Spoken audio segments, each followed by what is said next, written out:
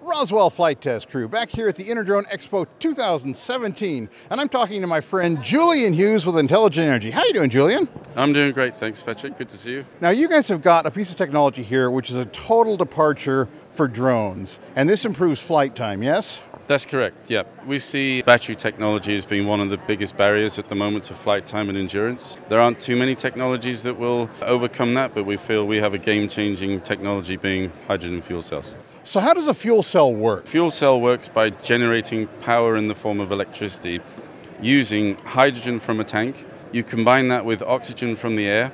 A chemical reaction takes place that then produces, as I said, power in the form of electricity, a small amount of heat, and a tiny bit of water vapor. Now, what sort of performance increase do you expect versus batteries on a drone, like this M100 here in front of us? Fuel cells are 3 or more times energy dense than a battery, but to give an example, on the Matrice 100, we've taken the battery system off this UAV.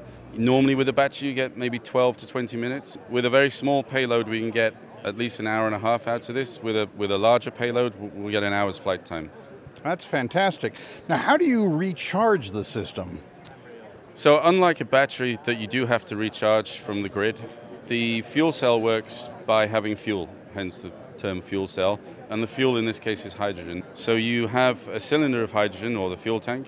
You basically refill the tank, which takes about 2 minutes. Where do you get the hydrogen gas to refill it? So hydrogen gas is actually available from all the industrial gas suppliers. Not many people know that because they don't ask for hydrogen, but you know, it's as easy as getting barbecue gas. Well, it's amazing technology, and it certainly seems like this could be the future for drones and extending our flight time, so we appreciate that. Yeah. Thanks very much. Great, you're welcome. Thank you. And from the InterDrone Expo 2017 in Las Vegas, Nevada, this is the Roswell Flight Test Crew signing off. Thanks again, Julian.